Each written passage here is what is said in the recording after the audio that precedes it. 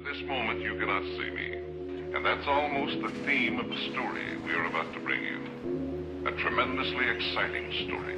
I'll tell you now that this story is fiction. It did not happen. But the big question is, could it have happened? Because our senses do not perceive certain things, does not mean they do not exist.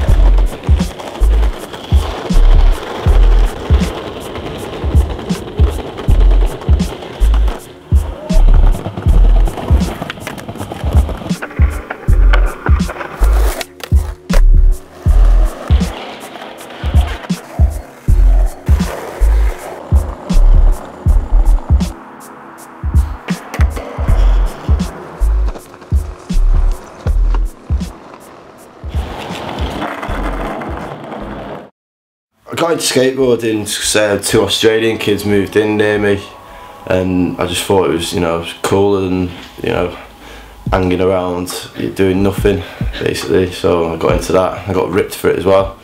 Right, I started skateboarding, I don't know, about 13 or 14 years ago, and don't know why, I seen some dudes on the street fucking skating, so.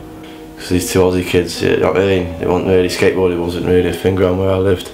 Well, they were good. Well, I'd say they were good. They were amazing to me because it was the first skateboarding I'd ever seen in the flesh. Do you know what I mean? So. Can I swear? Yeah. Didn't want to do that.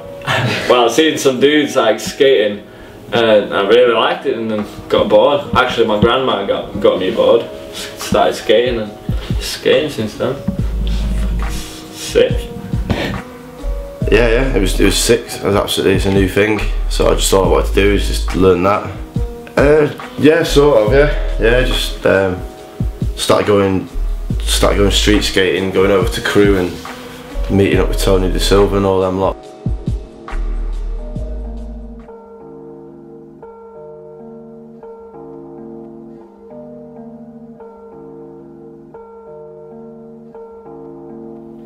I think the average Joe on the street either buzzes off skating, doesn't really know what to think about it, or hates it, whether it being some idiot bumped into the back of them years ago, or I think it's all on what they see. They see someone falling over, just think, oh, look at him. But if they actually, I've got a lot of mates who never liked skateboarding, but when they go out skating and come watch me, they're like, oh, do you know what I mean? They just see people fall over a lot of the time, or boards shoot off, and it's all perception, isn't it?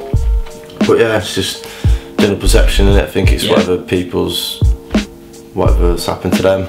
They bored hit him in the ankle. Have they seen someone do a sick trick, or have they never seen it in the flesh? Just seen it on TV, or seen the Tony Hawk computer game.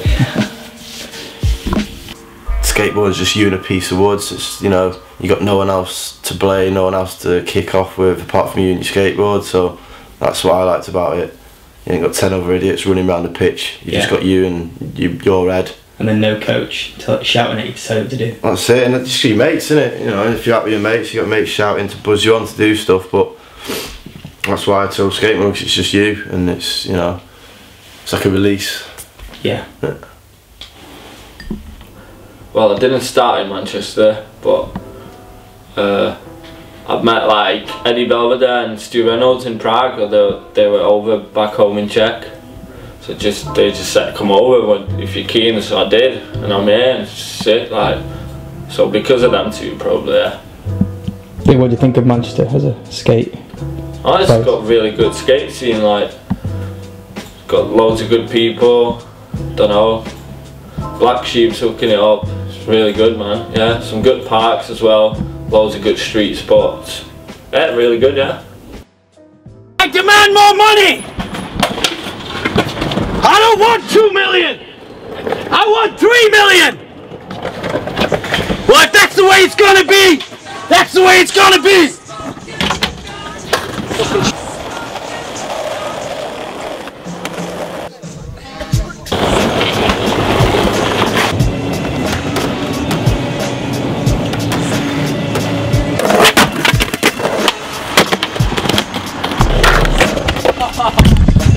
You get skin in it.